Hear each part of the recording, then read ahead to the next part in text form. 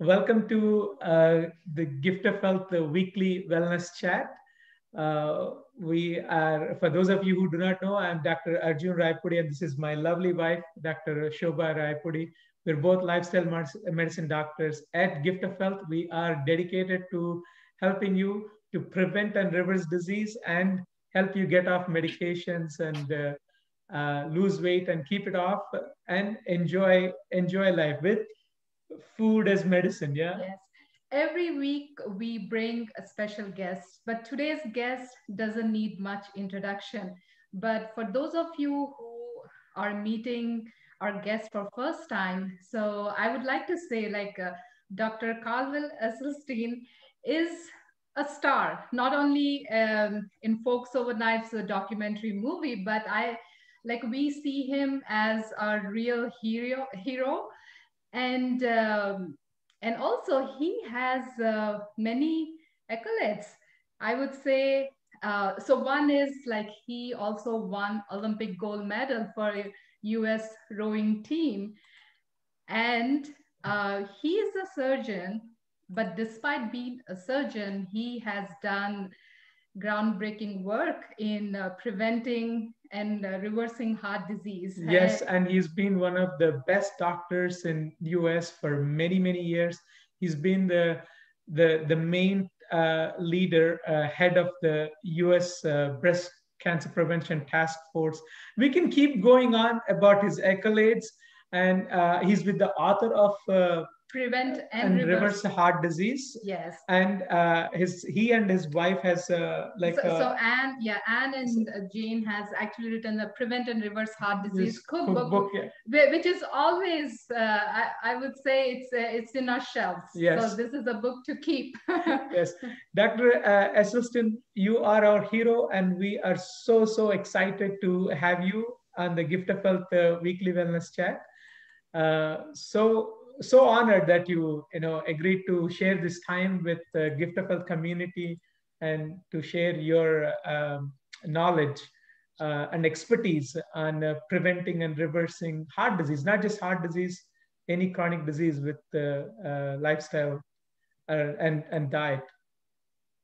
Well, Shobha, Arjun, what an absolute honor to be with you this evening. I don't know that I've gotten as close to Newfoundland as maybe Nova Scotia. And I think that I have an opportunity today to share with you a patient that I treated from Newfoundland. And it's a really kind of, I think, a very interesting story, and one I'm delighted to share. But what we've got to do in the next hour or so is see if we can't really eliminate cardiovascular disease. And since I promised we'd try to get through before midnight, I will. So, Dr. Esselstyn, before you get started with all the knowledge sharing presentation, I want to share this brief story of how you have saved, huge, how you have saved my dad from having his chest cut open, like an invasive procedure on the heart. Like this happened 6 years ago. In 2015, my dad was beginning to have shortness of breath. For most of his life, my dad struggled with diabetes, high blood pressure, and high cholesterol. And when he started having shortness of breath, his cardiologist recommended he have an angiogram, the special X-rays of the heart, which showed 90% blockages in 2 out of the 3 main blood vessels that supply the heart. One cardiologist said he needs to have stents, and another cardiologist said he needs to have bypass surgery. These are pretty risky procedures. And my dad's heart was in big trouble. When he shared the news of his heart vessels being blocked, I felt as though mine had been broken. That was a very challenging time for my family. I've come across Dr. Esselstyn's work, but here is my dad, who was told that he needs to have bypass surgery with our stents within a week, actually the same week. And I was trying to convince my dad that, hey, Dad, you could just go with Dr. Esselstyn's program, but he was not willing to listen to us. And then I messaged Dr. Esselstyn, you like the email. And I was so surprised. The same evening, you called back. You called my cell phone, and the message that I left, and we conversed over the phone for over 6 minutes. We were actually, I still remember that day because we were visiting our friend's place, and I came out of that meeting room, and then we spoke. And I remember your exact words. You said, Arjun, if your dad wants to live longer, happier, and healthier, no need for stents, no need for bypass, whole food, plant based all the way, no oil. And I took that back to my dad, and I said, hey, Dad, this is the pioneer in reversing plant based, reversing heart disease with plant based nutrition. You got to give this a chance. And then, with renewed confidence, he decided to give it a try. So, with hesitation, like, he was reluctant, but he decided to try. In 2 weeks, he was walking longer distances with no shortness of breath. And his blood sugar control was so good that his doctor had to cut his diabetic pills by 50%. In 3 months, he came off of diabetes medications, blood pressure medications, and cholesterol medications. And in 6 months, he could finish the heart treadmill stress test that he could not finish before. He had no stents, he had no bypass surgery. It's over 6 years, and he's doing his walks, and he's really enjoying his life. And many, many thanks to you, Dr. Esselstyn, for doing the work you do. It's not just professional, but how of like that your attention to detail and your compassion. Like, I am a total stranger. You got the message, but you called right away from and spend the time. Later on, we got to know you, coming to learn from you. We came to Cleveland Clinic and heard you how you transform and share this 5-hour lecture to the patients who were recommended to have stents and bypass. And so it was an honor to listen to you and learn from you. And through Gift of Health, like, we have shared this food as medicine concept to thousands of people so far, and not a single the program that goes in our sharing without mentioning your name. So it's an honor to be in your presence and sharing this platform with you today. Well, Arjun, thank you for those kind words. Now it's going to be, we won't be finished until a quarter after midnight.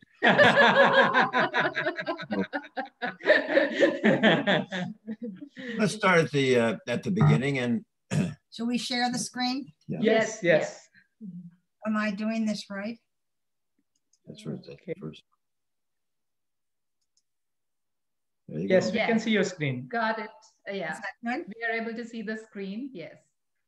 Can you, Okay. can you, is everything like it should be? Yes. Oh, yes, looks perfect. Yeah. And I'm here. this won't advance. We got to do it with this. Do it over here. Do it over there. Let me just see. Oh, I got it. Yes, Yes. it's going. Yeah. Yeah. Now, it's interesting that about 10 years ago, I wrote an editorial for the American Journal of Cardiology that was entitled, "Is the Present Therapy of Coronary Artery Disease the Radical Mastectomy of the 21st Century?" Now, what did I mean by that? Well, it was in 1882 that William Halsted at Johns Hopkins Hospital in Baltimore, Maryland, devised the radical mastectomy, which was going to end all breast cancer, but it removed the entire breast, all the skin over the breast, all the muscle under the breast. There was a radical lymph node dissection. The operation was painful, disfiguring, mutilating, and many women preferred to watch the lump in their breast rather than have that operation. But Halsted was such an absolutely towering figure, and all of his residents went off to be chairman of surgical departments, so that they really, for almost over 100 years, this was a standardized surgical error until courageous physicians in the 1970s and 80s began to challenge the radical mastectomy, and they found that lesser procedures were equally effective. Now, how do I equate that with coronary artery disease? Well, 40 years ago, we developed stents and bypasses and all these fancy drugs. And when 40 years ago, the leading killer of Western civilization was cardiovascular disease. But lo and behold, after 40 years of drugs and stents and bypasses, we still haven't really changed this much at all. And yet, look at today. Just as 100 years ago, we have known that there are multiple cultures on the planet Earth where cardiovascular disease is virtually non-existent. If you hang out your shingle as a cardiac surgeon in Okinawa, rural China, the Papua Highlands, Central Africa, the Tarahumara Indians in northern Mexico, forget it. You better plan on selling pencils. You're not going to have any heart surgery. Why? They don't have heart disease. Why? They've been thriving for hundreds of years on whole food, plant-based nutrition without oil. Now, this is the oldest slide in my presentation, and I took this in 1968 when I was leaving Vietnam, having spent a year there as a combat surgeon. And it reminds me to share with the audience that when we autopsied our GIs in Korea at an average age of 20, 80% of those young soldiers who had died in combat had gross evidence of coronary disease you could see without a microscope. Now, not enough for their cardiac events yet, but here we have that young age already established coronary artery disease. So that study was then repeated actually 45 years later, this time looking at young women and men between the ages of 17 and 34 who have died of accidents, homicides, and suicides. And lo and behold, now the disease is ubiquitous, everybody at that age. So no great surprise that if you've got the foundation of the disease when you're in your late teens, by the time you're in your 40s and 50s, now in Canada, the United States, and other Western countries, we now begin to see this absolute tsunami of cardiovascular disease. Now, about 10 years ago, when I was moderating a panel out in Los Angeles, one of the panel members was Lou Culler. Lou Culler is the professor of public health at the University of Pittsburgh. And on that panel that day, as a follow-up to his 10-year cardiovascular health study, Lou Culler made the following pronouncement. All males 65 years and older, and all females 70 years and older who have been exposed to the traditional Western diet have cardiovascular disease and should be treated as such. Quite a pronouncement, but really something that we have to almost, in a way, we have to be ashamed of this when there are other cultures on the planet where this disease doesn't exist. Now, here's a chance we had in World War II to get it right. How unfortunately, we did not. We absolutely blew it. What happened in World War II was the Axis powers of Germany overran the Low Countries of Holland and Belgium, and they occupied Denmark and Norway. And characteristically, the Germans took away their livestock for their troops. So their cattle, their sheep, their goats, their pigs, their chickens, their turkeys, suddenly they were gone. And now that meant that all these Western European countries had become plant-based. So Doctors Strom and Janssen in 1951, reporting in England's medical journal, The Lancet, looked at the death rates from heart disease and stroke in Norway during this time period. So let's do this together. Let's look at this graph starting on the left. And you can see in 1927, deaths from heart attack and stroke were going up. 1930, going up. 1935, going up. 1940, in come the Germans. Whoop, 41, whoop, 42. Who knew these Germans were these great public health educators? what happened in 1945 with the death of Adolf Hitler, the cessation of hostilities in the European theater. Back comes the meat, back comes the dairy, back come the strokes, back come the heart attacks. But sadly, we didn't get it. Now, here you can see two blood vessels. If you were saying that the one on the right is very diseased, that is correct. You can see that small opening. And you're probably saying that when that small opening closes off, there'll probably be a heart attack. But interestingly enough, no. Only about 10% of heart attacks come from something that looks this nasty. Yes, that patient is going to have angina and chest pain and shortness of breath. But this is such a slow developing blockage over many decades. Very often the body will make its own bypass. These little tiny threads, these little threads of blood vessels will develop that go around this blockage so that when that tiny opening finally closes off,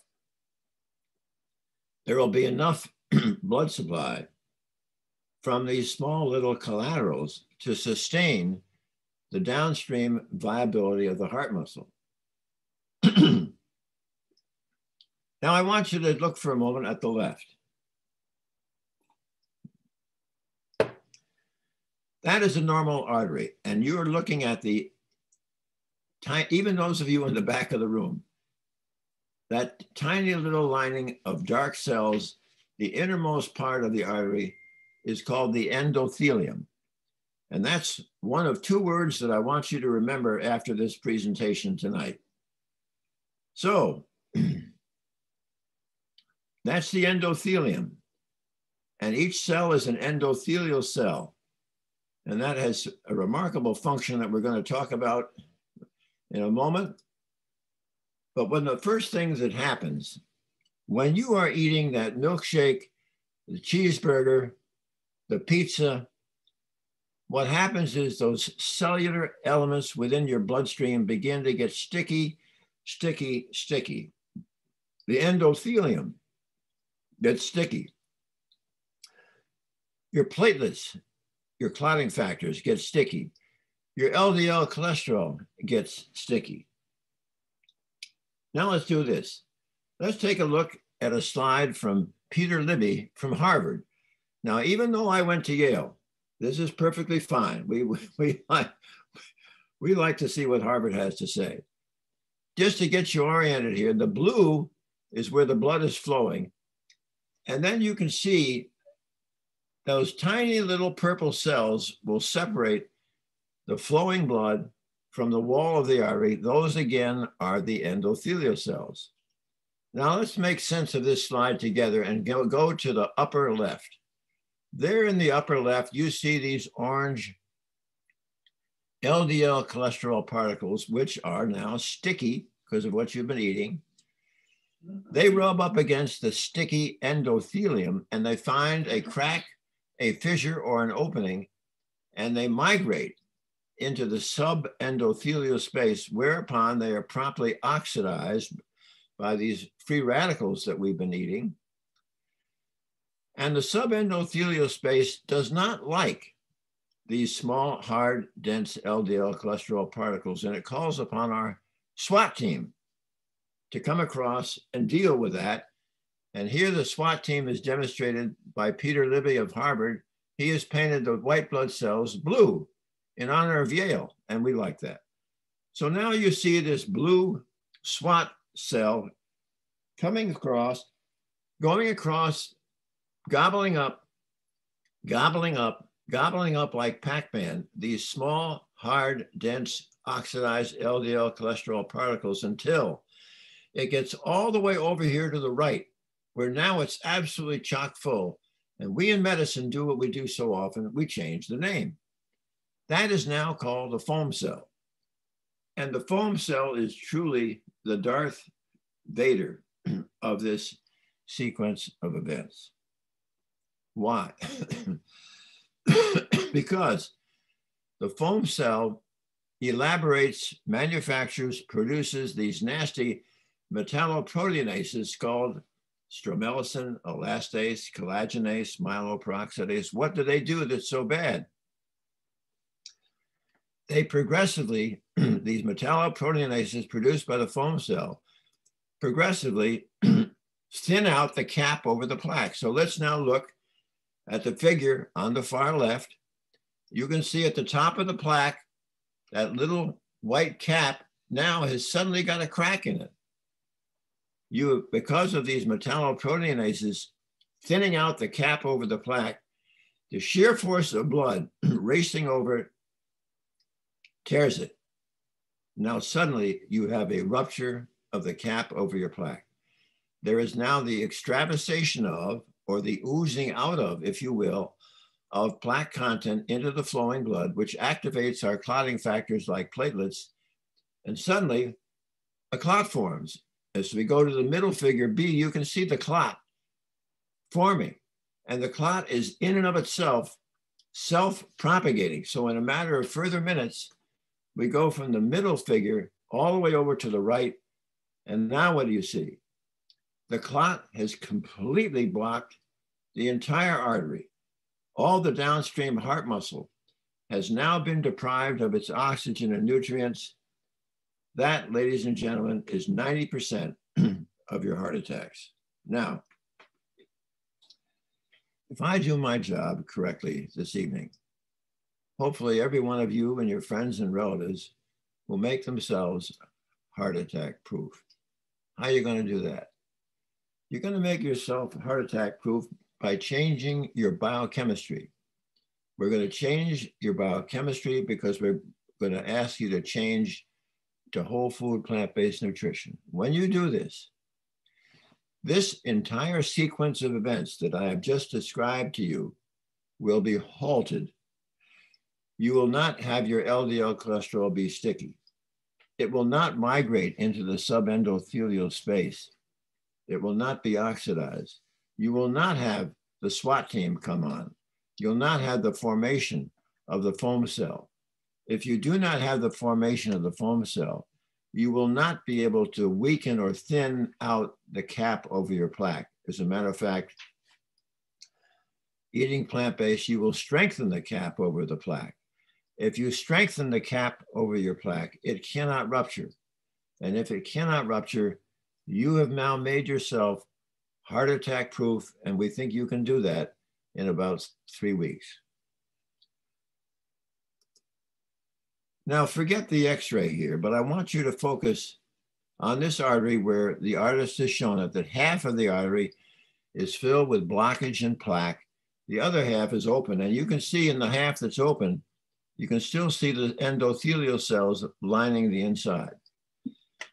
Now, it was up until about 1980 that we used to think of the endothelial cells as these small, hard, dense, pretty little red bricks that were lining our pipes. 60,000 miles of blood vessels. If you were to take all our endothelial cells and spread them out, you could cover 8 tennis courts. All right, but that all changed in 1980 because in 1980, we learned a great deal more about the endothelial cell. Dr. Furchtgott, working in his laboratory in Brooklyn, was taking the largest blood vessel, the aorta, from these rodents, and he would do this sort of elliptical spiral staircase cut on it, immerse it in a bath of saline, and it would constrict. But one day, Dr. Furchtgott took that aorta, no cut, no injury to the endothelial cell. He immersed it and it dilated. Did it with another one. It dilated. Now, suddenly, globally, the race was on. What was the EDRF that Dr. Furchtgott had discovered? The endothelial derived relaxation factor. Kind of rolls right off your tongue. But fortunately, that term was with us for only 8 years, because at the end of 8 years, Dr. Furchtgott Dr. Murad and Dr. Lou Ignarro discovered that the EDRF was a gas. Nitric oxide. Nitric oxide. So that's the second of two words that I want you to remember tonight. One was the endothelium, two is nitric oxide. Now, those three gentlemen in 1998 were awarded the Nobel Prize for discovering nitric oxide. Now, what is it about nitric oxide that makes it worthy of having a Nobel Prize? Well, we have to sort of know what are the functions of nitric oxide. One, nitric oxide will keep all those cellular elements within our bloodstream flowing smoothly like Teflon rather than Velcro. It keeps things from getting sticky. Number two, nitric oxide is the strongest blood vessel dilator in the body. When you climb stairs, the arteries to your heart, the arteries to your legs, they widen, they dilate. That's nitric oxide. Number three, nitric oxide will protect the wall of the artery from becoming thickened, stiff, or inflamed, protect us from getting high blood pressure or hypertension. Number four is the absolute key. A safe and normal amount of nitric oxide will protect us all from having blockages or plaque. So literally, everybody on the planet Earth, whether they're from London, Berlin, Chicago, New York, or Newfoundland, if they have cardiovascular disease, it is because by now in the previous decades, they have so sufficiently trashed, injured, compromised, and turned their endothelial system into an absolute train wreck that they no longer have enough nitric oxide to protect themselves from making blockages and plaque. But the good news is this. This is not a malignancy. And once you can get patients to understand that never, never, never, ever again are they to pass through their lips a single morsel that is going to further destroy an already train-wrecked endothelium, because then the endothelium will recover, make enough nitric oxide so we can not only halt disease progression, but we often see evidence of disease reversal. Now, I know that by this time, a number of you in the audience are saying to yourselves, gosh, I wonder what my level of nitric oxide is.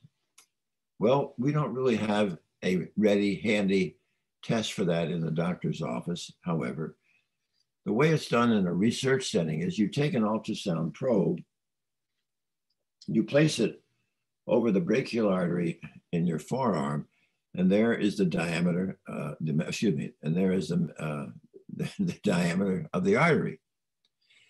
Then for 5 minutes, you will encircle the upper arm with a blood pressure cuff that you will inflate above systolic blood pressure, so that for 5 minutes, you have absolutely zero blood flow to your forearm and hand. I've had that done. It's not exactly habit forming. But then you release the cuff, and immediately with the ultrasound probe, once again, remeasure the new diameter of the brachial artery. And in the normal individual, it'll be 30% greater because of the outpouring of nitric oxide while that tourniquet was in place. Now, the next great thing that came along with endothelial cells was the work of Robert Vogel, chairman of cardiology at the University of Maryland, who took a group of healthy young subjects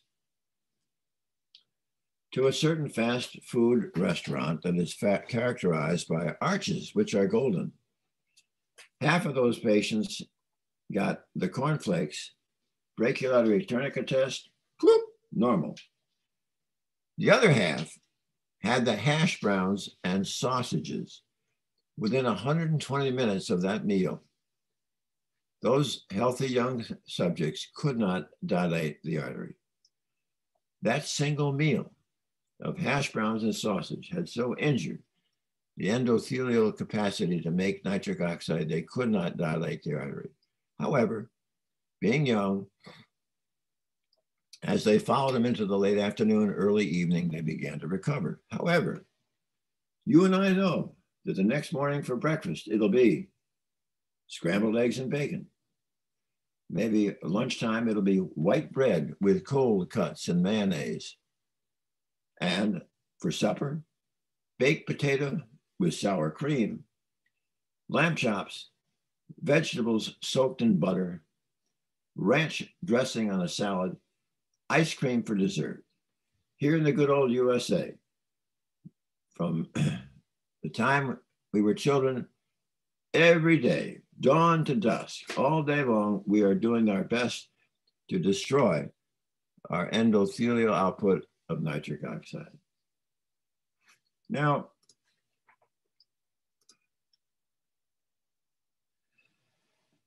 let me see if I can go back one here. Let's see. Yeah. This is simply a comparison of what I've just shared with you, namely the flow-mediated dilatation and in relationship to the various diets. The worst diet for dilatation of the artery was the Atkins diet, the high-protein diet. Second to worst was the South Beach diet. And then the champ was plant-based. And now this is the new kid on the block. These are the endothelial progenitor cells, which actually come from the vascular endothelium. Now, the endothelial progenitor cells arise from our bone marrow, and they replace our senescent, injured, worn out endothelial cells, and we'll have more to say about that later. This happens to be the study that was done confirming that in Okinawa, when they took Okinawan women between the ages of 17 and 34, the healthiest human beings on the planet. They divided them into half. Half was the control group, and the other half was having 5 times a day an Okinawan green leafy vegetable. At the end of the study, when they checked the blood, those that had been having the 5 additional green leafy vegetables had a strikingly higher healthy level of endothelial progenitor cells, and you'll see how that comes along. I think that in view of the time sinks, I'm going to scoot through some of these. And let's back up one here. There. Your HDL cholesterol is known as your good cholesterol. And it was in the 1980s and 90s, it would really feel, and even today, people think that the HDL is very important. However, there's been an interesting bit of new research that I'd like to just share with you about that. And that is that the HDL cholesterol in our very first study, in our patients who were consuming plant-based nutrition, it began to fall. And as a matter of fact, most of those people were men. And what we discovered was that within several months of starting our program, they all had an HDL cholesterol that was below the accepted normal level in males. But at the same time, they were losing weight. At the same time, their symptoms of heart disease were disappearing. And when we carefully studied them, they were reversing their disease. Now, what happened next was that there was a drug company called Pfizer. And Pfizer was going to discover or make a pill, a sort of, that was going to actually make your HDL cholesterol go through the roof. And fortunately, that never came out, because although this drug they called torcetrapib did very well in the first trial and in the second trial, but in its final trial, before it could go to FDA approval,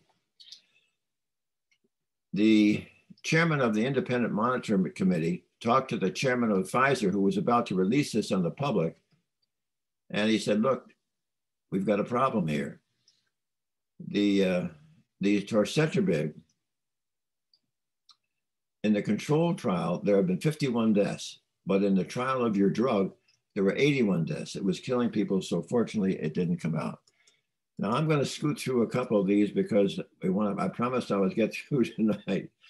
Here what you see are the list of all those really wonderful defense mechanisms. I've talked about the endothelial cell. I've talked about the endothelial progenitor cell.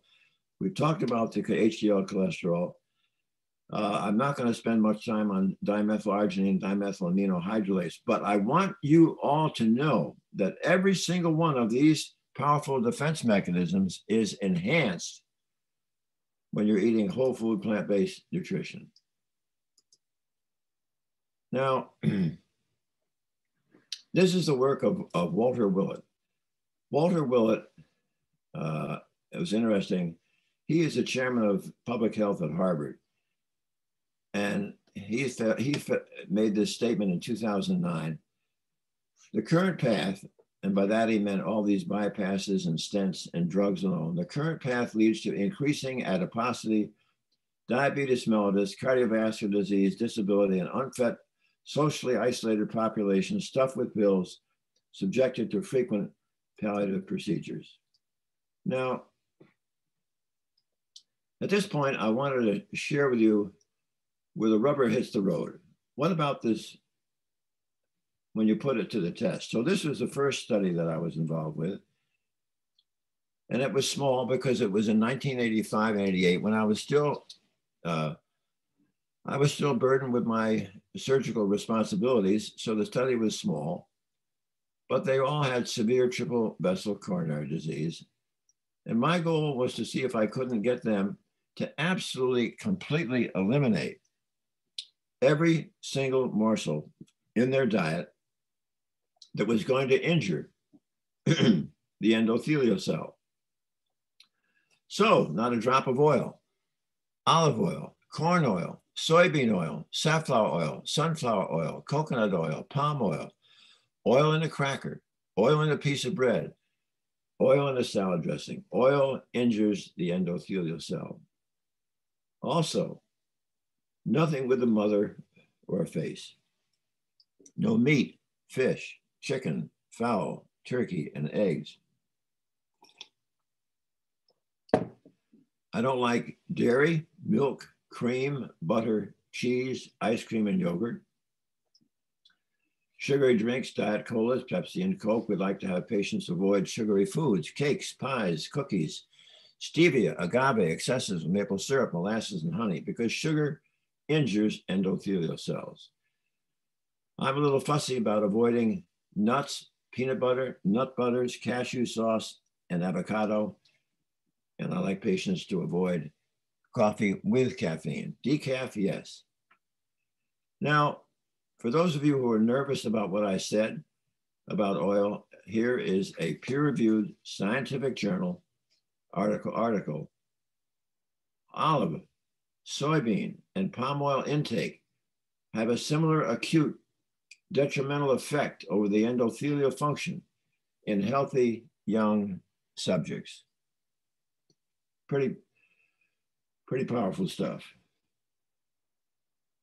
It was in 2019 that I published a scientific article in the International Journal of Disease Reversal and Prevention. And the title of the article that I wrote was, "Is Oil Healthy?"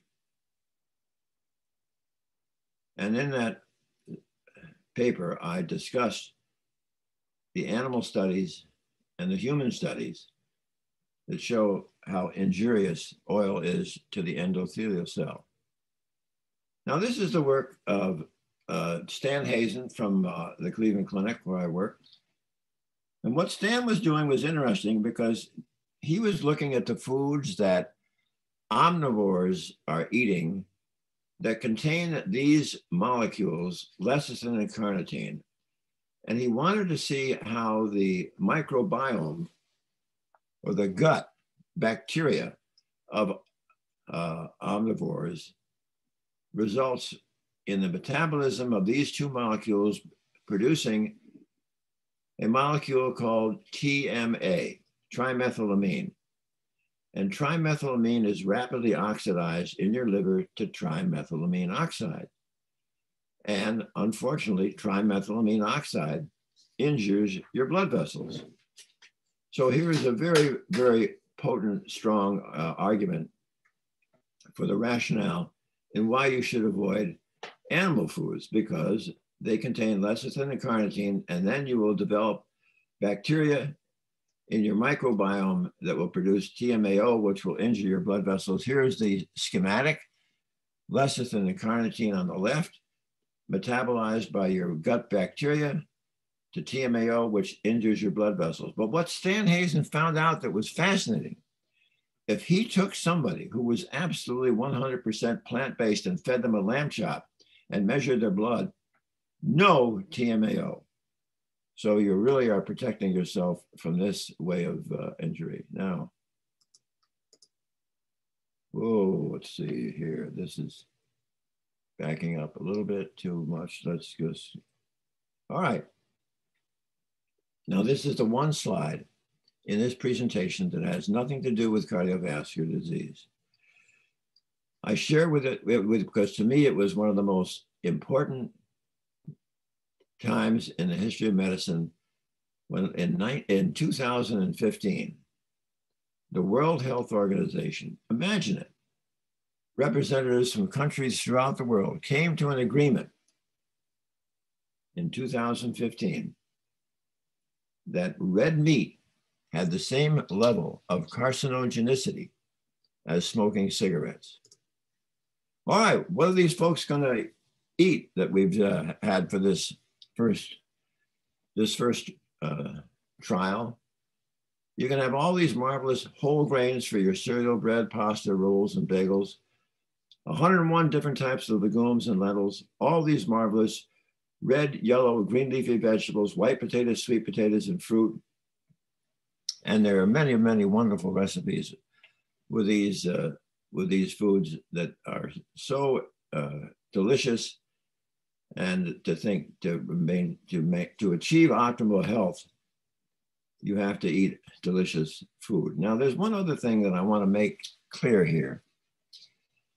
And that is, by now you know that the reason people with cardiovascular disease have their disease because they have so trashed their endothelial cells, they don't have enough nitric oxide remaining, all right? Now, the endothelial production of nitric oxide is age dependent. So you've never heard of a boy or girl at age 8 having a heart attack, right? They've got nitric oxide coming out of their ears. But by the time you're 50, even if you're beautifully healthy, you now have 50% of the endothelial production of nitric oxide that you had when you were age 25. And by the time you're 80, you lost 70% of the endothelial production of nitric oxide. So what we want to do is we want to try to spur on the endothelial cells if we can to make them be more productive. But most important of all, take advantage of the new research within the last 12 years that shows us that mankind has an alternate pathway for making nitric oxide. So here's the way it works. I've got a patient with heart disease. I try to get them to imagine shrinking their head to a size they could crawl in the artery to their heart, and they would see the blockages, an absolute cauldron of oxidative inflammation. So we need antioxidants, but no, do not go down to the health food store and buy a jug of pills that says antioxidant, because it doesn't work and it's going to be harmful. I need you to get your antioxidants from food. Fair enough. What food? Food that is high in what we call ORAC value. ORAC, oxygen radical absorptive capacity. So if you're having raspberries, blueberries, strawberries, and blackberries with your morning oat cereal, that's a terrific start. However, nothing can trump the antioxidant value of green leafy vegetables. So I need you to chew a green leafy vegetable 6 times a day, roughly the size of half of your fist, after it has first been boiled in water or steamed 5.5 to 6 minutes, so it's nice and tender. Then you must anoint it with multiple drops of a delightful balsamic or rice vinegar. Why? Because research has shown us that the acetic acid from those vinegars will restore the nitric oxide synthase enzyme contained within the endothelial cell responsible for making nitric oxide.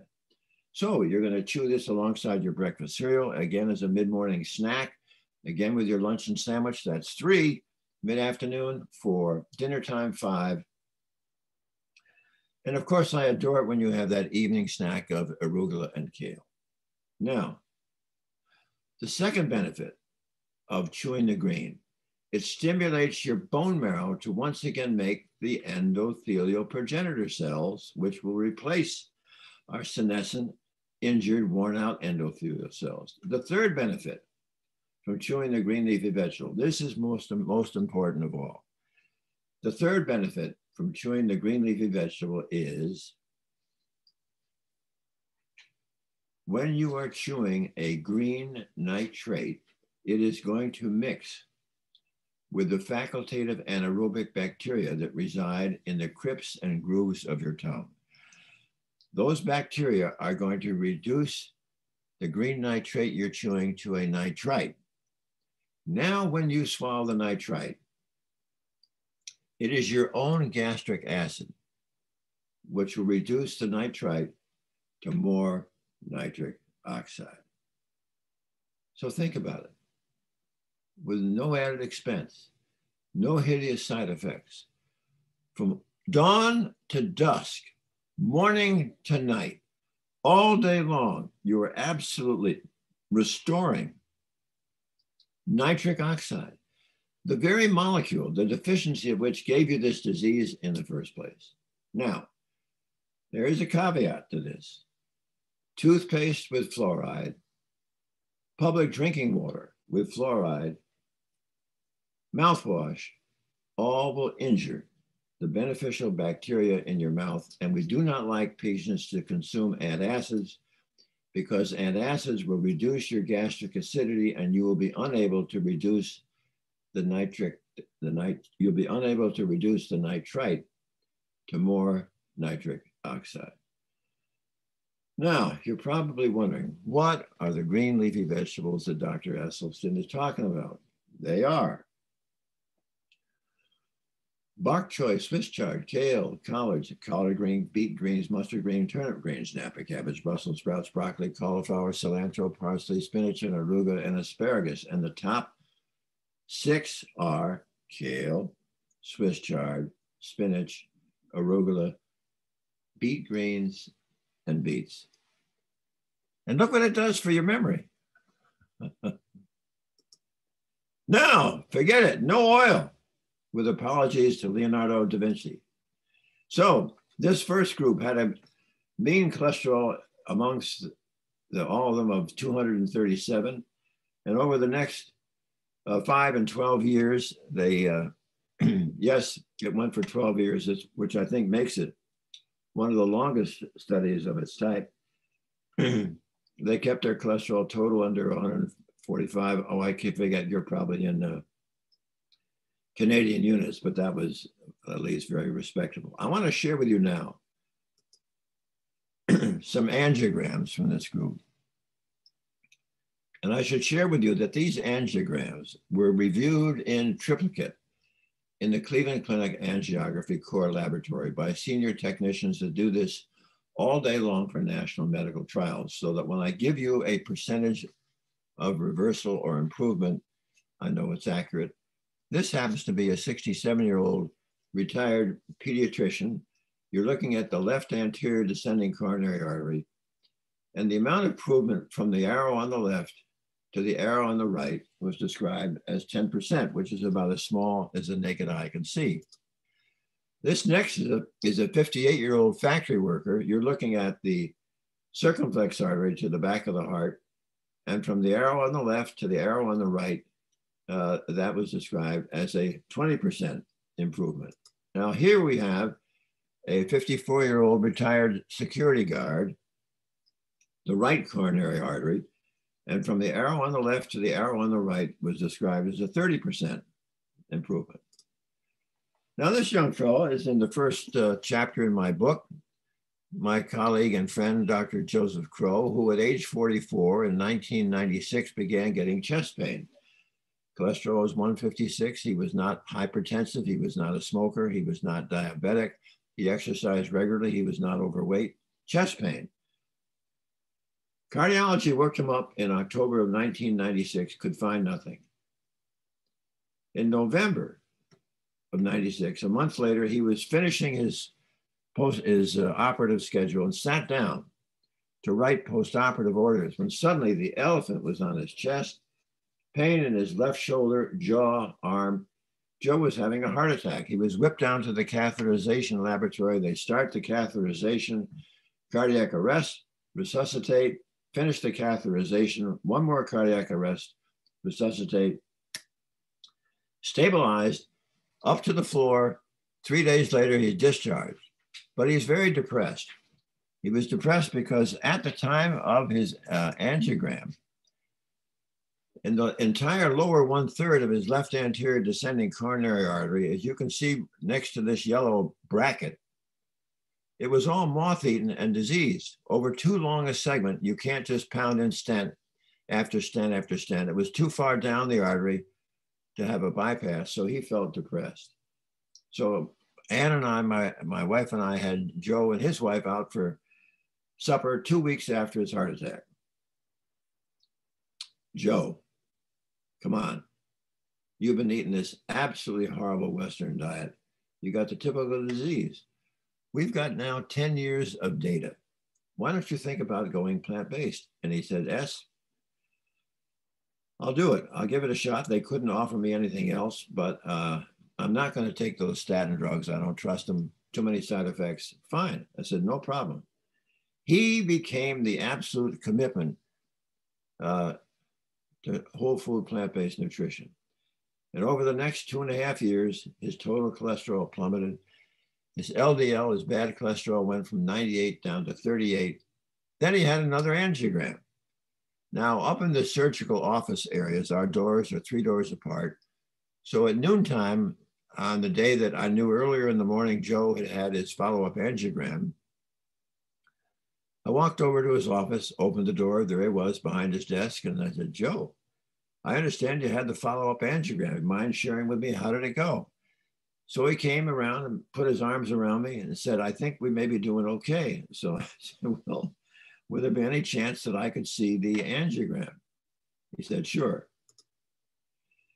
Now, that's pretty exciting. And when you see this come back to normal, it really makes you feel how much more powerful could it be? Now, what we have learned is that in the younger patient, when the plaque is made up of inflammation, fat, and cholesterol, you can see this type of reversal. But when the plaque is in the older patients, and it's been there for decades, and it's now made up of, no longer made up of inflammation, fat, and cholesterol, and now it's made up of fibrosis, scar, and calcification, the likelihood of it going away is considerably less. But what we have found is, nevertheless, even those patients can get back to full activity of daily living without restriction. And it's going to be my responsibility as before we finish to show you how that happens. Now here is another fellow at the who is 45 years old, and he was from Florida. And at July 14th of 2017, he had a heart attack, and he had multiple blockages. And this one that you're seeing with the arrow is in the obtuse marginal branch of the circumflex. And it was described as an 80% narrowing. Now, he had other narrowings, which made the cardiologist who was treating him say, you've got to have bypass surgery. He said no. The patient said, I'm reading a book called Prevent and Reverse Heart Disease, and I want to go with the diet. And cardiologist was very upset and skeptical. But nevertheless, the patient persisted, and he agreed to another angiogram a year later, July of 2018. What did he find? What formerly was 80% blocked was now 40% blocked. Well, then he switched cardiologists, stuck with the diet. With the new cardiologist, a year and a half later, wanted another angiogram, and now it was all gone. Now, to me, this is such a powerful situation because here, literally, here was a patient where no doctor was supportive of his willingness to treat the causation of the illness. And I think that yet it really sends a very, very strong message that literally, with a method that is no additional expense, no hideous side effects, so powerful in reversing the disease, every patient at least should be offered this option. The only reason I found out about this was the patient after this last angiogram that showed it completely gone away. He found me and wrote me a letter thanking me for writing the book, Prevent and Reverse Heart Disease, that he'd been following. And at the same time, he sent me these angiograms, which I share with you. All right. I want to go back to that original study. There were 6 of our original 24 nice guys, but they just didn't, I knew within the first month that they were not going to follow this program. So they were returned to their expert cardiologist, never participating in our program, but they became sort of my quasi-control group. And we followed them over the 12 years. And of those 6 patients, they had this increasing worsening of their disease, as you see categorized here. And actually 2 of them died. Now, on the other hand, let's look at those 18 patients who stayed with us for 12 years. I wanted to know those 18 patients who were cared for by expert cardiologists prior to coming into our study. In those 8 years while they were under expert care, they had these 49 coronary events of worsening disease that you see categorized here. However, once those same patients came with us over the next 12 years, 17 of those 18 had no further events. Yes, there was one little sheep at 6 years who wandered from the flock, got into the lamb chops, French fries, glazed donuts, more angina, had a bypass, but now is back with the flock, but proves the point that I'm sharing with you. Well, as proud and as excited as I was for that first study and some of the results that we had, let's just say that I was met with a little bit of resistance. And Dr. Esselstyn, that's a small group. Dr. Esselstyn, it wasn't randomized. Dr. Esselstyn, your diet is really pretty severe and strict. What makes you think you could ever repeat that study with a larger group and get similar results? So we did. And the concern was for many of them, they said, they can't get their patients to follow this program. So this time it was some 200 patients, but we lost 2 to follow up, so it was 198. Now look at this. How many of those patients over close to 4 years were adherent? 177 out of those 198 followed the program. And that's close to 90%.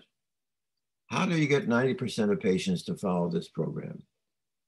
I think if you're going to get a patient to make a lifestyle change, you must show the patient respect.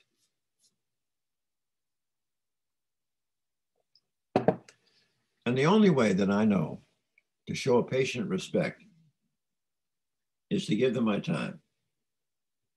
And with the present format, I see patients once a month, usually no more than 18 or 20, but now, of course, it's virtual because of this pandemic.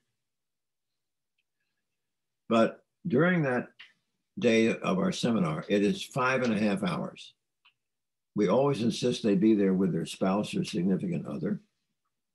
During that 5.5 hours, they're going to learn all about how they have created their disease and precisely how we are going to empower them as the locus of control to halt and reverse their disease. And since I'm a little bit old-fashioned, every one of those patients, my secretary will give me their phone numbers 10 days beforehand so that I can all personally call every one of them, get my arms around their story, and at the same time, see if we can't answer questions that they have so that coming to the seminar, we have a strong platform from which we can all move forward.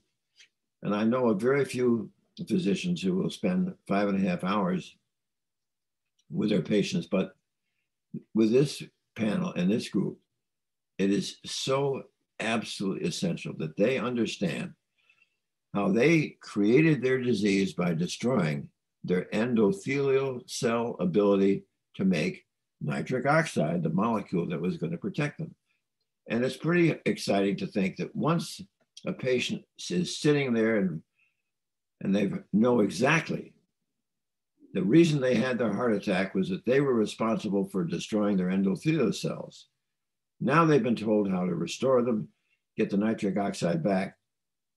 Who with a brain in their head is going to not do that?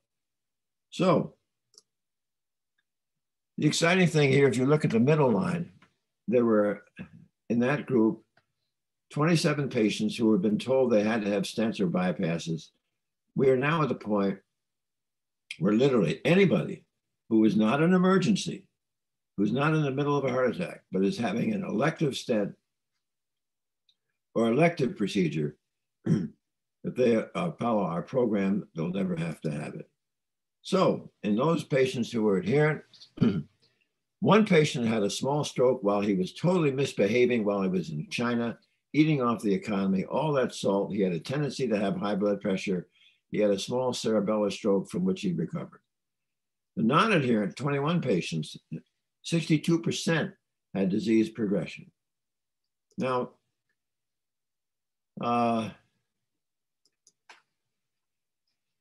what I want you to see here is I've compared our results with some of the best known cardiovascular studies that are out there today. Let's start on the right with the Lyon, in that box, the Lyon Diet Heart Study. And the Lyon Diet Heart Study, at the end of 4 years, 25% had had a heart attack, stroke, or death. The box next to the left there, the natural history of coronary artery disease from Columbia Presbyterian Hospital in New York City. At the end of 4 years, 20% heart attack, stroke, and death. Let's go to the left one more time. That's Bill Bowden's Courage study, 19%. So there you go, somewhere around 22 or 23%. Heart attack, stroke, and death. But now look at the left. There we are. TTC, treat the cause, 0.6%. That's over a 30-fold difference in our results. Why? Because we are treating the causation of the illness. Ever since the days of Hippocrates, there's been a basic covenant of trust that whenever possible, the caregiver will share with the patient what is the causation of the illness.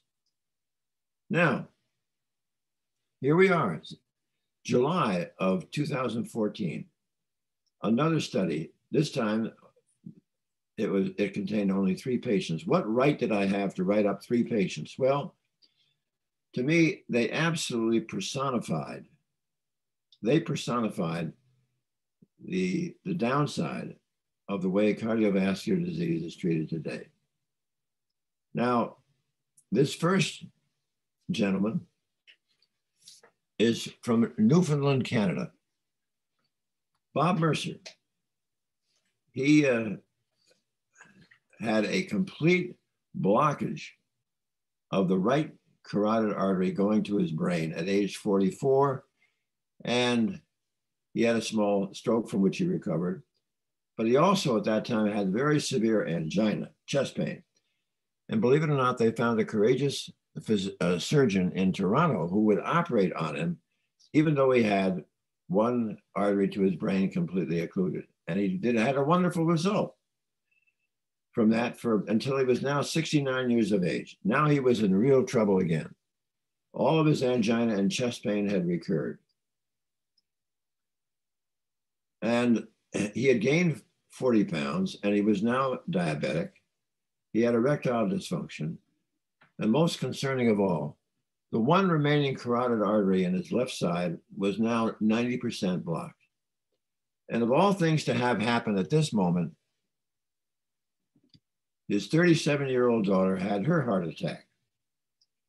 And it was during her convalescence that she came upon a book, Prevent and Reverse Heart Disease. And she said to her father, "Pop, we got to do this together." And they did. And a year later, I got a letter when I first heard about Bob Mercer. "Dr. Esselstyn, I wanted to thank you.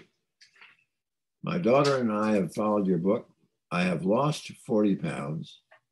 My angina has disappeared. My diabetes has disappeared.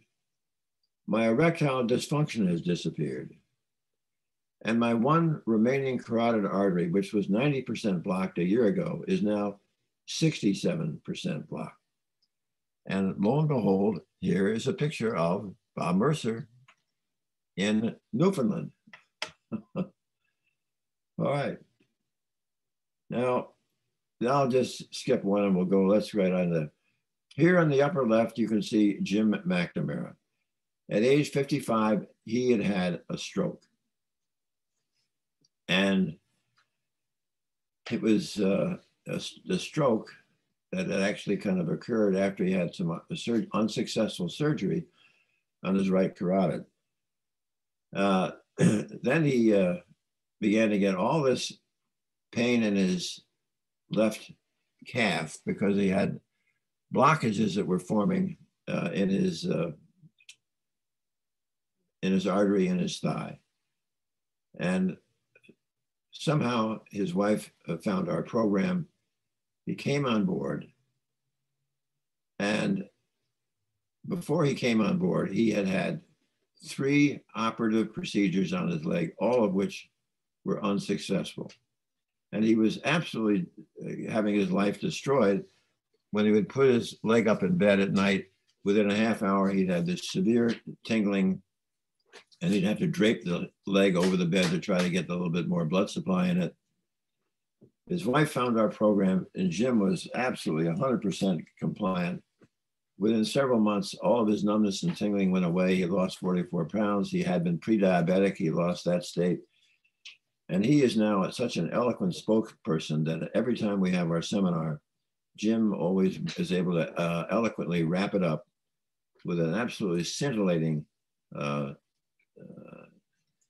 articulation of his experience.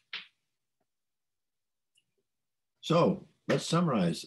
When you compare the diet with stents and bypasses, there is no mortality with the diet. There's no morbidity with the diet. There's no added expense, and benefits improve with time.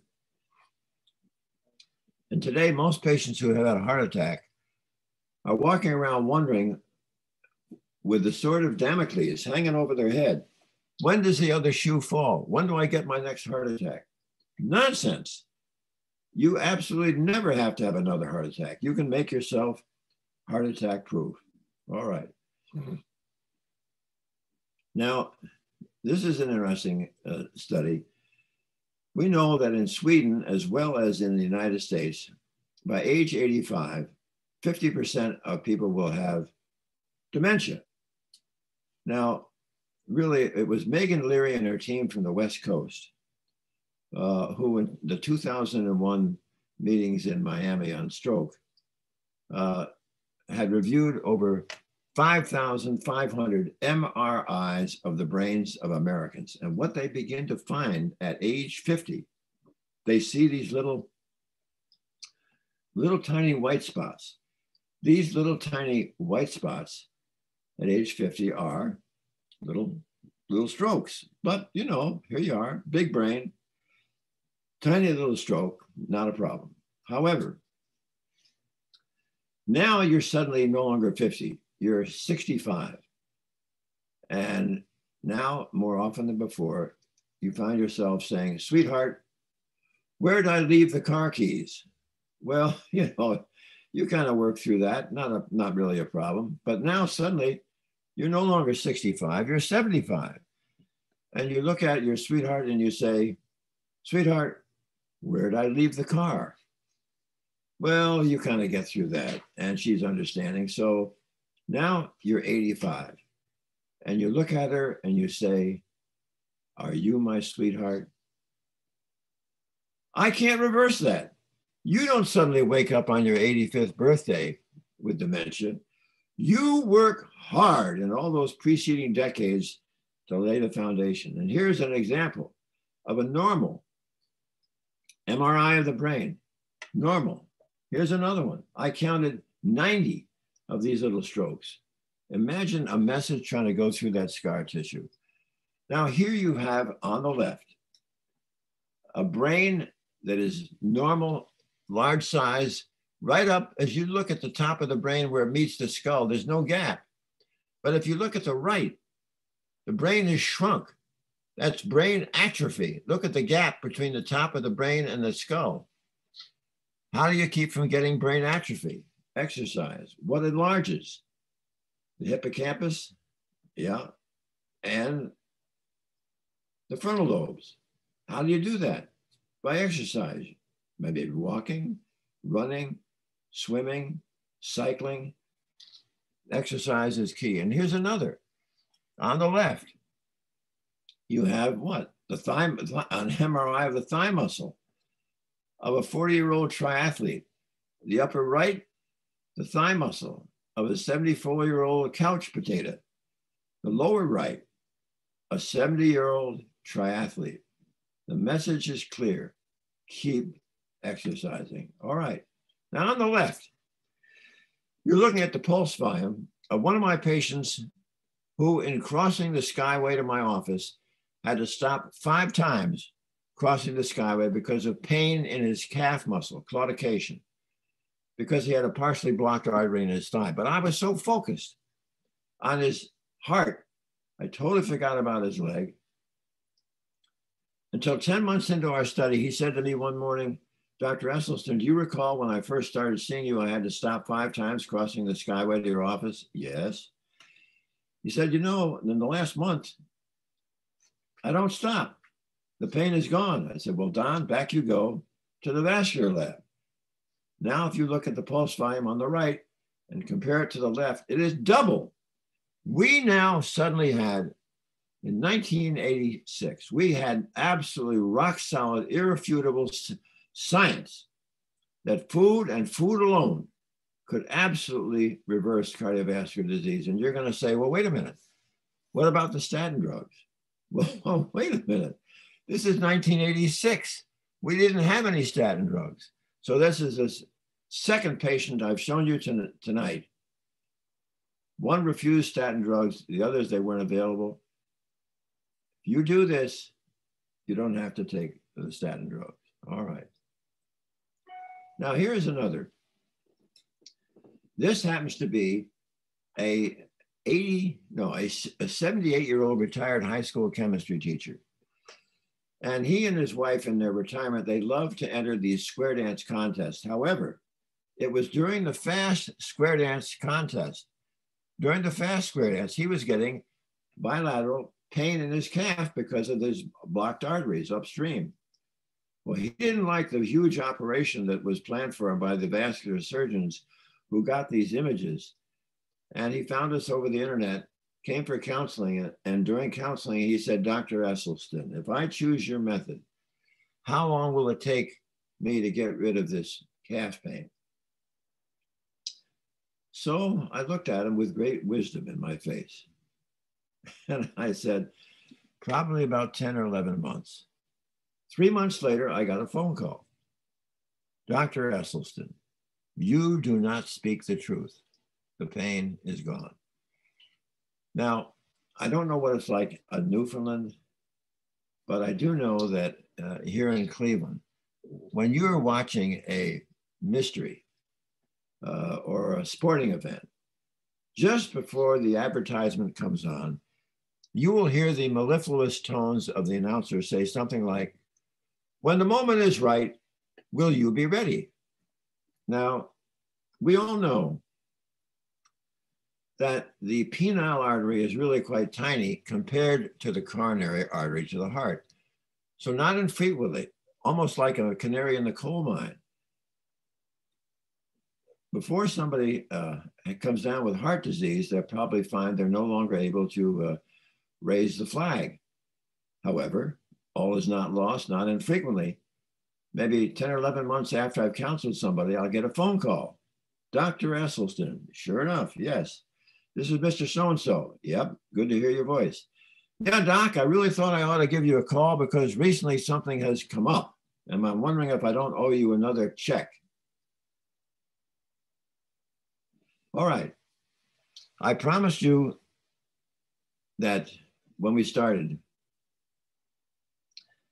that we would talk about what about when the blockage doesn't go away? How do these patients restore their blood supply? This, what you're looking at here, happens to be a PET scan, a PET rubidium dipyridamole scan. And the PET scan on the left, where it is orange or where it is yellow, that is good blood supply. But in this 58-year-old Youngstown school bus driver, in the middle, it's all green. That's ischemic. That's poor blood supply. So I counseled him at the time he had that PET scan. And then we repeated it. 6 weeks later, it's all back. How's that? Nobody washes out a blockage or a plaque in 6 weeks. Here's another. This happens to be a 60-year-old downtown Cleveland stockbroker with a cholesterol of 248 when we first saw him. And there on the left, once again, you can see where it's orange or yellow, there's good perfusion. But on the right, there's a green area that's poor. But this time we brought him back after I counseled him there initially.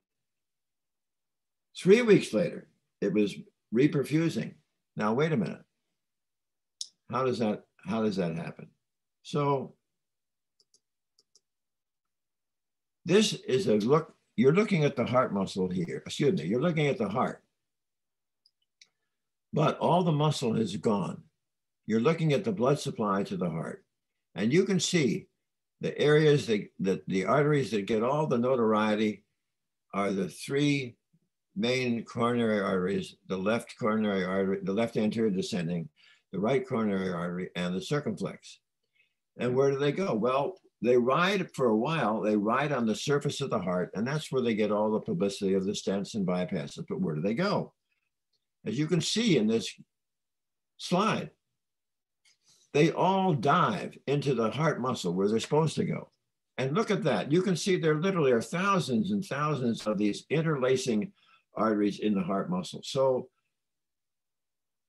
I went to see Rodriguez, who was the chairman of cardiovascular pathology at the Cleveland Clinic, and he dissects 200 hearts a year from the deceased. And I asked him, "Rod, how often do you ever see good old-fashioned garden variety plaque once the artery has dived into the muscle?" His answer, never. Now I had the answer, because what happens to the endothelial cell when we initially see these patients, their endothelial cells are absolutely so beaten down. Not only are they barely making any nitric oxide, the great vessel dilator, but now your endothelial cells have become your enemy. And they are making two molecules, endothelin and thromboxane, which are blood vessel constrictors. So even though there is no plaque in those thousands and thousands of interlacing intramuscular extensions of these vessels, they are all narrowed. They are pinched by the endothelin and thromboxane being manufactured by this injured endothelium.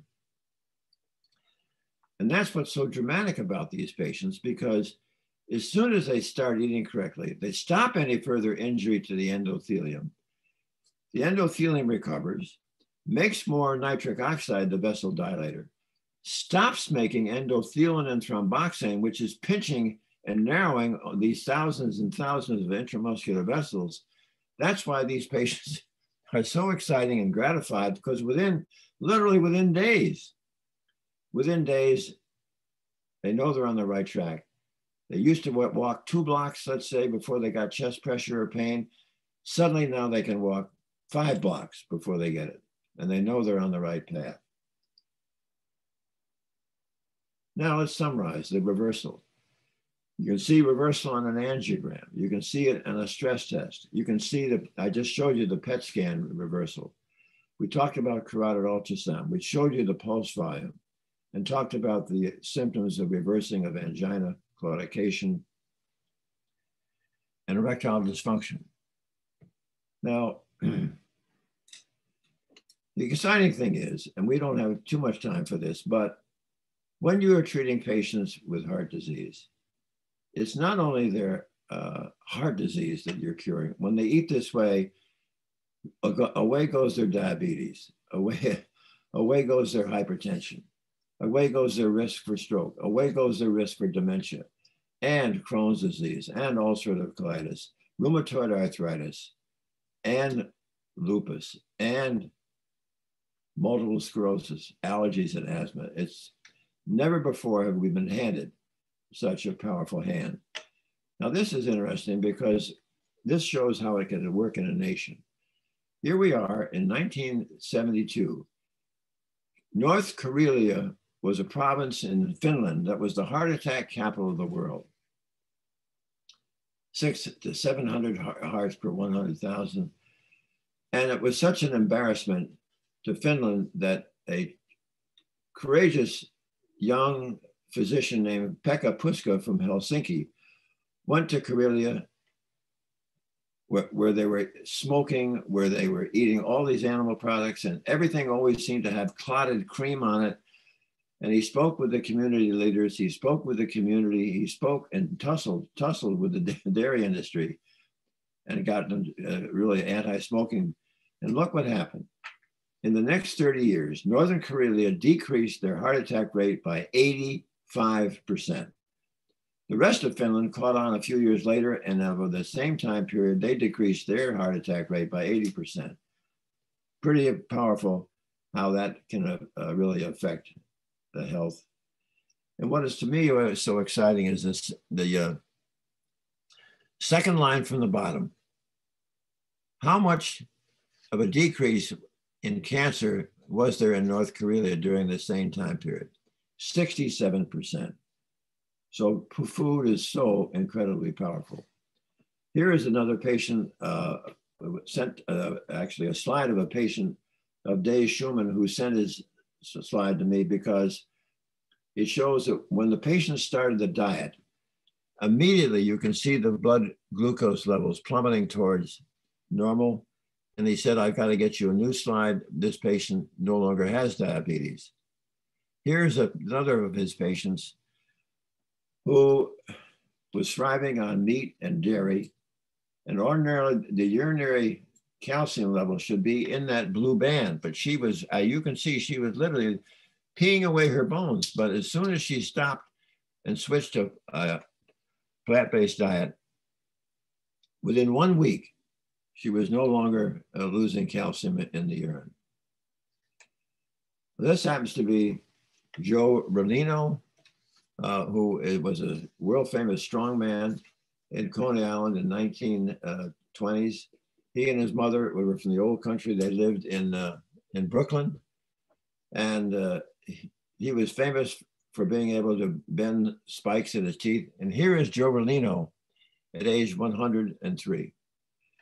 Well, now wrapping it up, I just want you to know that for many years in my career, I was a surgeon on the 8th floor of this building, but I show you this slide because I want those of you from Newfoundland to know what the trees look like in Cleveland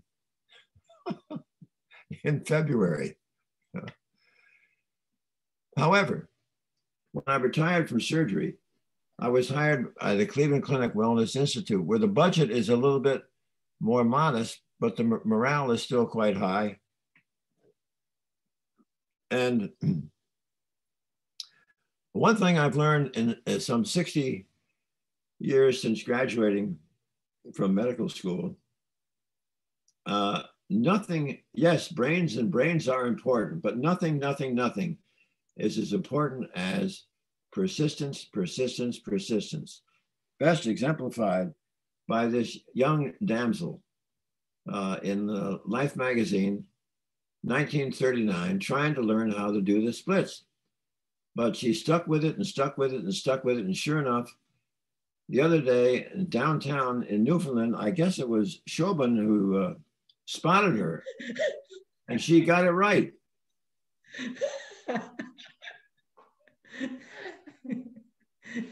Now,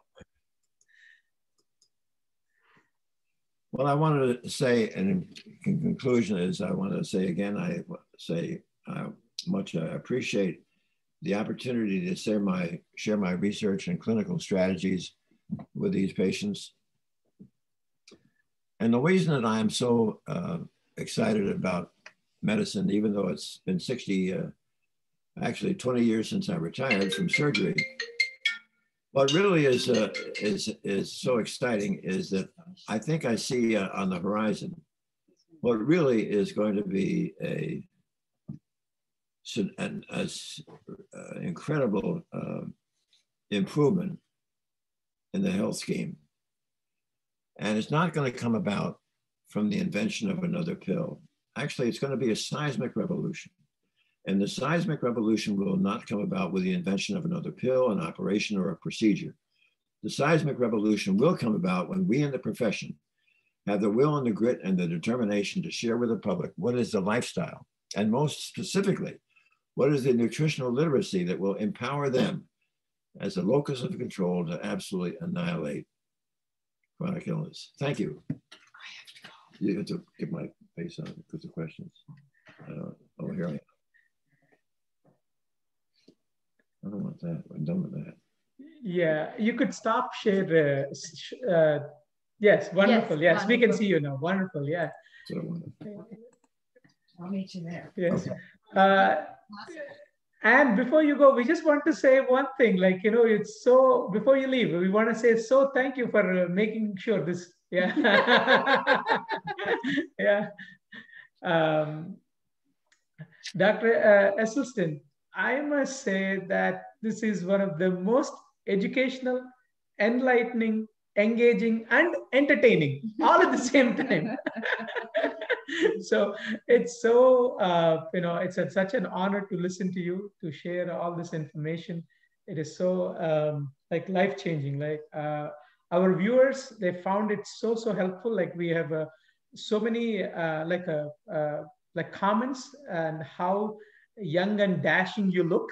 Like people are saying that.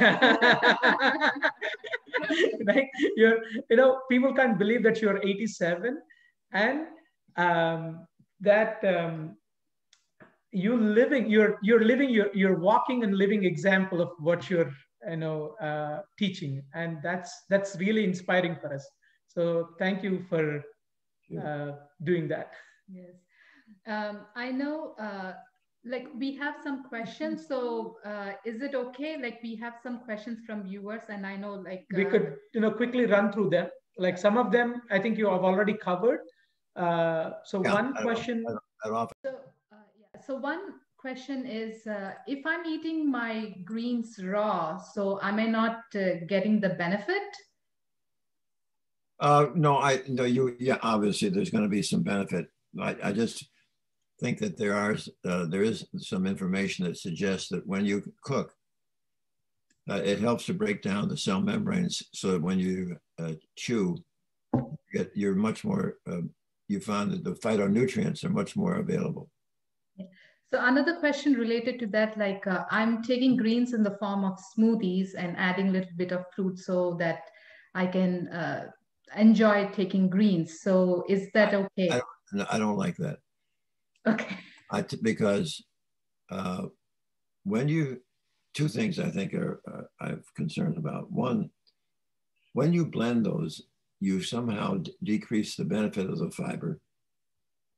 And also, it's sort of tart if you don't put fruit in. So I have no problem with your eating an apple, an orange, and banana, because the fructose there is bound to the fiber and the absorption is slow. When you beat it up in a smoothie and you separate the apple, the orange, you separate the fructose from the fiber. Now the sugar goes off in your stomach like a rocket, injures the liver, glycates protein, and injures the endothelial cell. Okay. Gotcha. Yeah. So here is another question. I think you covered most of it. Like it says, what advice would you give a person who's recovering from a stroke?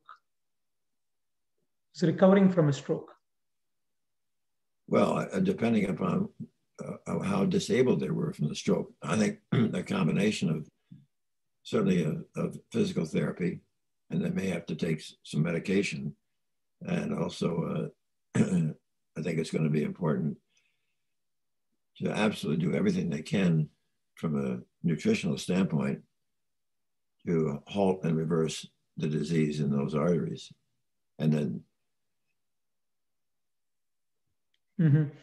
So there is this question. It says like, if one has already cut out meats, dairy, oils, and simple sugars, are there any specific foods especially pertinent to preventing heart disease that are recommended in a whole food plant-based lifestyle? Well, I think that I had a slide of that, and I think it's nice that people will eat whole grains, WHOLE, and if they want to really be pure about the grain, if you avoid flour, if you avoid pasta and bread and rolls and bagels, and you get your grain from whole grains. Because when you make flour, when you grind a grain into flour, you destroy the nutrition. So the flour manufacturers know this. So they sprinkle a little bit of nutrition back in, and they call their product enriched. So anyway, but if you're eating plenty of other grains, you certainly can have pasta, bread, rolls, and bagels. But especially for people where weight is an issue, they absolutely have got to cut out the flour. Gotcha. Yeah. But you can also have, we talked about, you said the other, besides having grain, legumes are so key. Pasta, bread, rolls, bagels, legumes, all those wonderful red, yellow, and green leafy vegetables, white potatoes, sweet potatoes, and fruit. Yeah. So, we also have other questions. So if I'm just eating 2 times a day or 3 times, like you had recommended eating like 6 times, like eating greens 6 times, but like if I'm eating just 2 times a day, so how does that work? You add 4 to the 2 when you get 6.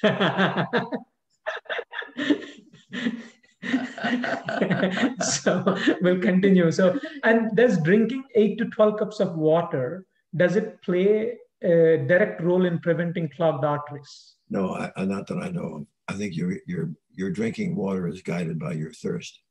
Okay, gotcha. Yeah. What do you think of consuming dark chocolate in moderation as a part of healthy diet?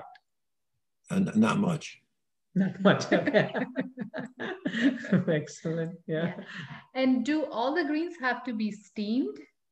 No, they can be. You can be cooked in boiling water. Good. Okay. Or steamed, either one. Yeah. And the other person is asking, curious to know if other vinegars can be as good as balsamic and rice vinegar. What do you think about? I was following the research. I have not seen research with others. The research that I know of is with rice or balsamic. Others might work, but I haven't seen the research. So here is a question from Dr. Madhuri. She's asking, a 37-year-old with Marfan's status post hemi-arch graft Bentel procedure in 2008, mechanical aortic valve on Coumadin, recent type B aortic dissection, medical management. What can he eat to keep INR therapeutic? What foods can stimulate nitric oxide production that don't contain high vitamin K and to protect his endothelium? Well, I think I listed Yes. in the presentation foods that injure. So you really want to stay away from the foods that are going to injure. So you stay away from, we'll go through it again if they want. So the question is, are there any foods that stimulate nitric oxide production that don't contain high vitamin K?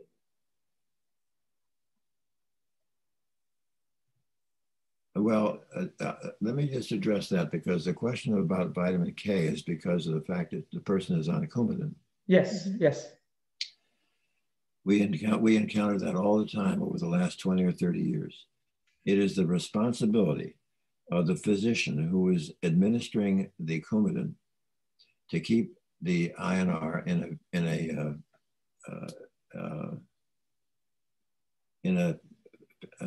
a physiologic range that is going to be effective as an anticoagulant. But at the same time, that the patient should not be denied. So if the patient will say to the doctor, look, I'm going to be eating this number of grain leafy vegetables every week, then they can adjust the Coumadin dose accordingly. So because the greens are the most powerful food for restoring the nitric oxide.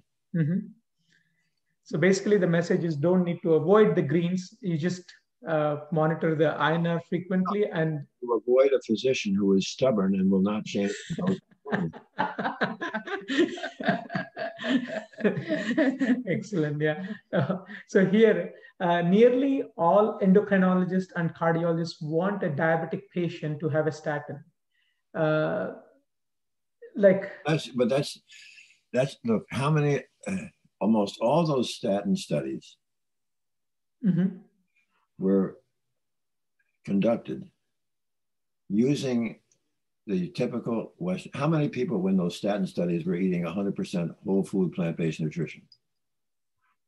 Not much. None? Any? Yeah, none. Yeah. Any? So what you're asking patients to do is to take a drug that is totally unnecessary if you're willing to commit to whole food plant-based nutrition. So no, I don't like to get in a wrestling match with people with their medication. I ask the patients to become their own advocate with the doctor and explain, it's, you see, right now, anybody who has heart disease, there's just it's almost automatic that there's this prepared formula of you're going to get a beta blocker, you're going to get aspirin, you're going to get a stent, you're going to get a statin. It's not very creative. Yes, and not many times that they're offered the option of plant-based lifestyle. Oh, no, but it's not the fault so much of the doctor as the fact that they have never had any teaching in this. They never in medical school and never in their postgraduate years do they ever get training in nutrition. We're trained to use drugs. And who profits from the drugs? I mean, what now? Medicine becomes profitable when people are ill and sick, which is silly. We really have to have a commitment like you two do to try to show patients how to live a life that they don't get sick. Oh, and that's what makes this so exciting. Yes, it is. We get so excited when we can, when the patients are making the changes that their body needs and they're able to recover and get off the medication.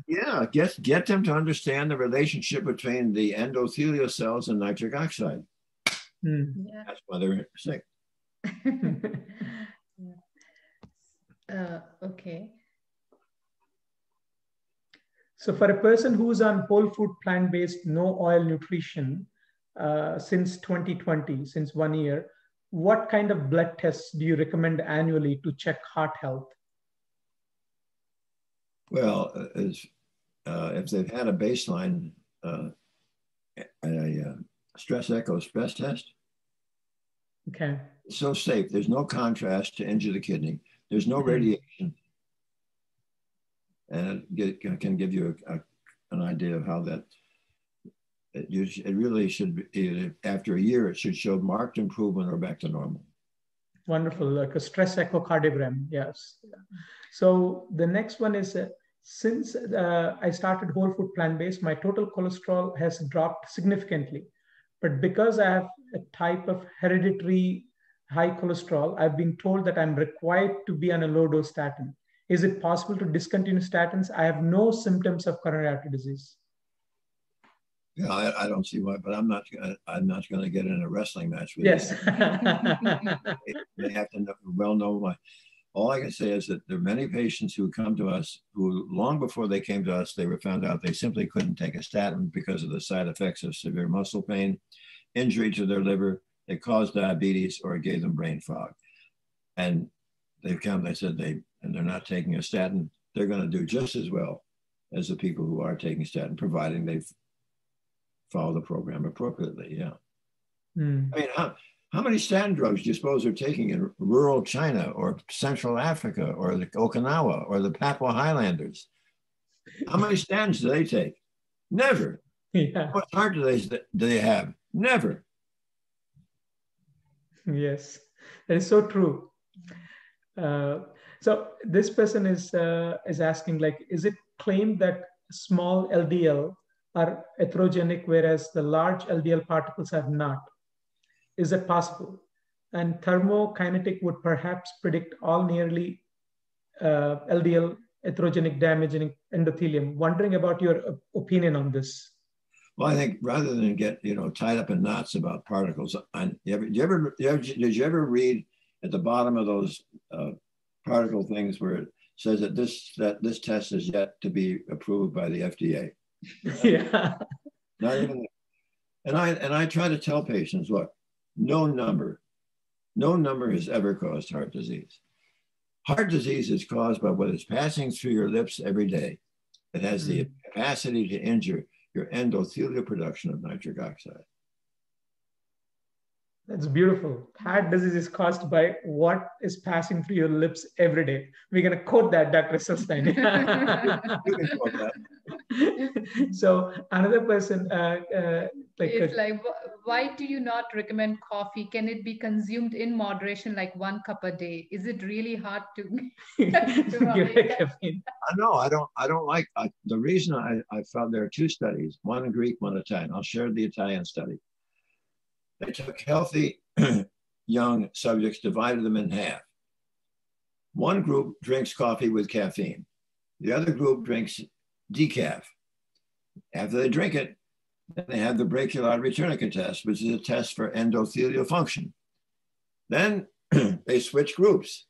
The group formerly that was having coffee with decaf now is having coffee with caffeine. Guess what?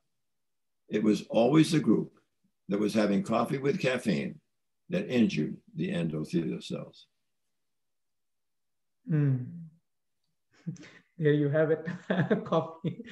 Yeah. So Madhu is asking, once we meet total cholesterol and LDL goals in people with heart disease with whole food plant-based diet, how worried we should be about how low HDL and how to bring it up?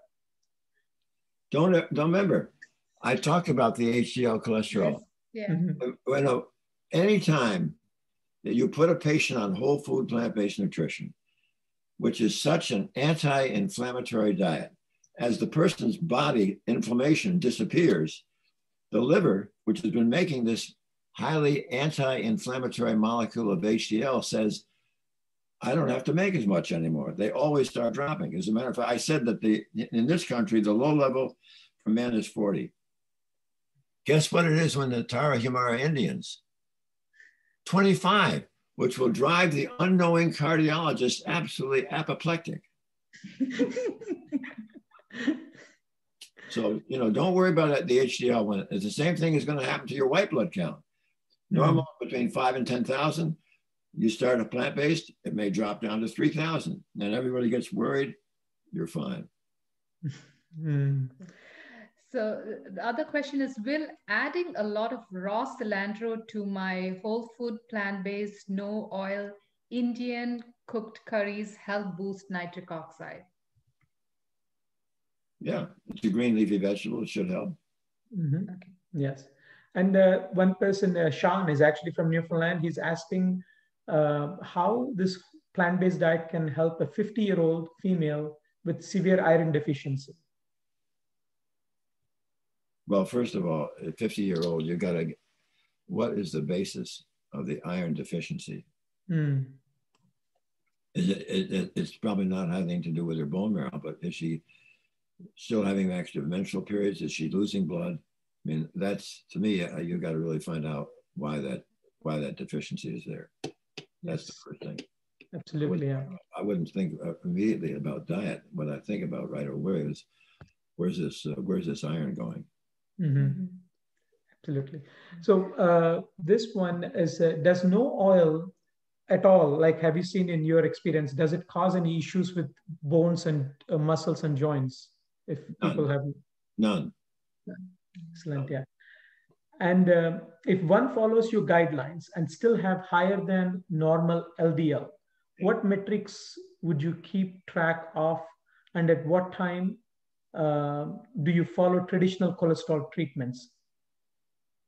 Like somebody following the plant-based eating, but still have the normal than higher LDL. Yeah. What I remember I said a few minutes ago. First of all, you be sure that they're not eating at restaurants. They don't often eat out. They're not. If you have 1,000 people who beautifully follow our program, 100%. There'll be going to be some with a total cholesterol 102, some will be 140, 160, 180, 200, 220. If you're eating the right way, you are building an endothelial fortress. An endothelial fortress. And no number is going to cause heart disease. What causes heart disease is what is passing through your lips every day. It is going to injure your endothelial capacity to make nitric oxide.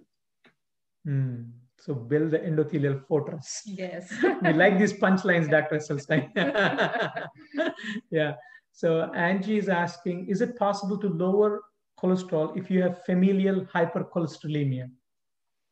Yeah, it'll come down often. Some maybe not as far as you like, but come. But again, what you're doing is you're building an endothelial fortress. What happens to the people in Okinawa who have familial hypercholesterolemia? What happens to the people in rural China or Central Africa who have familial hypercholesterolemia, or those in Papua Highlands? No heart disease, right? Yeah. This one is from Keith. Does whole food plant-based diet improve atrial fibrillation? You know, we've not studied that.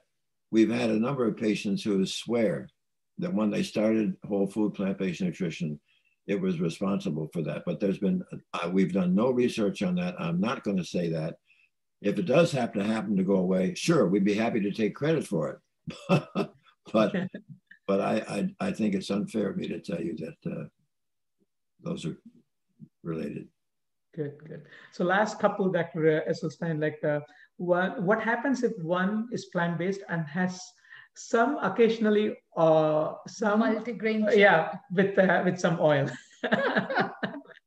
Well, then that's the day you're injuring your endothelial cell. There you have it. Yeah. And do you recommend CT calcium score for a person who's on whole food plant-based nutrition? You can get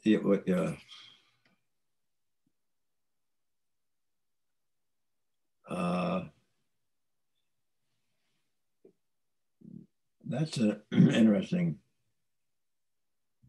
Yeah, it's a little bit of a bit. I think I should take a moment and try to answer that. Sure. Yeah.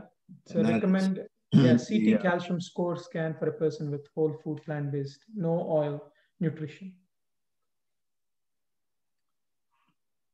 When you get a calcium score, and this I learned years ago from Bill Castelli. He was the director for 30 years of the world famous Framingham Heart Study outside of Boston. Castelli said, when a physician orders a calcium score, it gives you two pieces of information. One, If there's calcium, that means the patient has coronary artery disease, and there are some of the plaques that are calcified. Right? He said it also tells us, although we do not see it, that that patient has a number of non-calcified, inflamed plaque, which you do not see. And those are the ones that are somewhat more dangerous. But he said, let's suppose you take a patient who has a baseline calcium score of 440. But they absolutely get it right. And over the next year, they're totally committed to whole food, plant-based nutrition. Then they have another calcium score.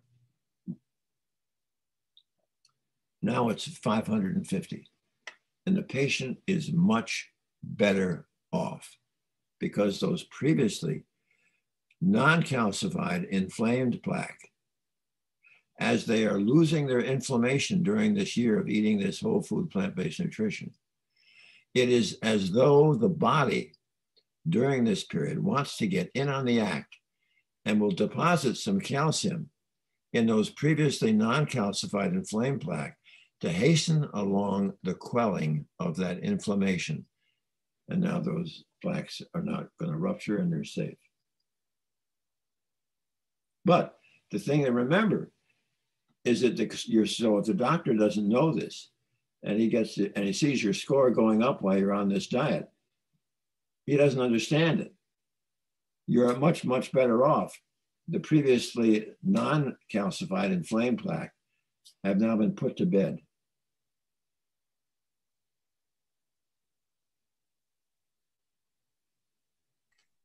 Yes.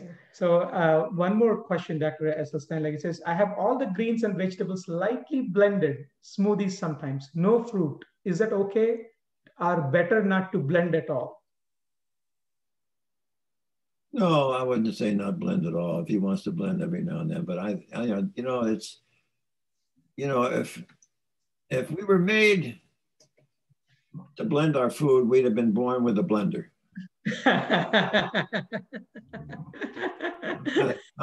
I'm not a great fan of blending because of what because what I've learned more and more and more is nothing is as important as fiber, and I don't want anything to think that they're destroying the fiber. Yeah. So Brian says that this guy rocks. He's saying that you rock. So I think we'll continue. We'll stop questions with that, Dr. Esselstyn. But we do want to ask a couple of things this is from us.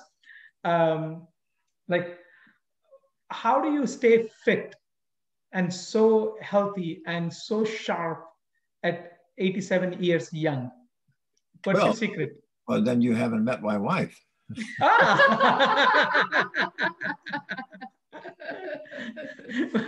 We have met Anne, yeah. So she's an energy bunny, I would say. Yeah.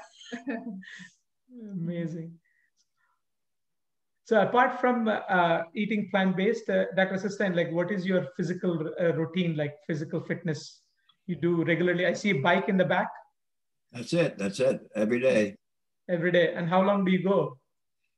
Well, you don't want to be ridiculous about it, but I usually it's about 45 or 50 minutes.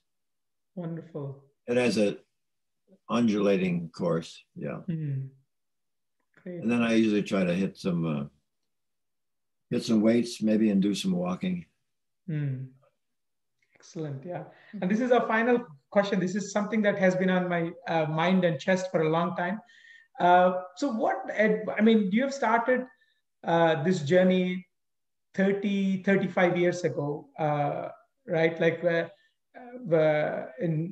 you were a practicing general surgeon, and I'm also a practicing general surgeon. Like I always wonder, like if you were to start like even sooner, like what would you do differently? Like, if you had to start over again, what advice would you give for younger doctors, younger physicians who are walking on your path? Well, although I'm obviously at times, the surgery was enjoyable when you were able to really help somebody. I happen to be involved mostly with thyroid and parathyroid surgery, breast surgery, and although I enjoyed abdominal surgery, but it's pretty hard, I would think, to do them both as well as you'd like. And I think it's important to have a focus on the fact that what really is going to turn around the health of so many countries and nations and cultures is, when you think about it, is truly lifestyle. We know so much now about how to get people to avoid disease, but it's such an embarrassment to me to think that we spend all this money in training, for instance, on cardiologists, and they don't do a thing. They're not ever treating the causation of the illness. And I think it's going to be some tough sledding still, but the data are so clear about how to prevent and reverse the great majority of illnesses that I don't see how, as much as I like surgery, I don't think there's any comparison compared to the joy that I feel when we take patients who are told they have to have bypass, they're told they have to have stents. They don't have to have it. We can stop their disease. And they are the ones that are empowered to do it. And I don't think there's any question that the direction we have to go in the future. And this is very challenging for medical schools to change, because the pharmaceutical companies are so deeply enshrined and committed and supporting so much of this, that medicine is committed to this pathway, which unfortunately, or fortunately, I think that what is challenging the pathway is going to be the science and the research. I mean, there's not going to be any question. And we won't, unfortunately, from a money standpoint, people won't be able to afford the ridiculous way that health expenditures are coming. Is just crazy. Mm. Yeah. Well, listen, you guys, it's been great. Yes, thank you so much, Dr. Esselstyn, and we can't thank you enough. And we also thank Anne for making this possible. We really enjoyed having you.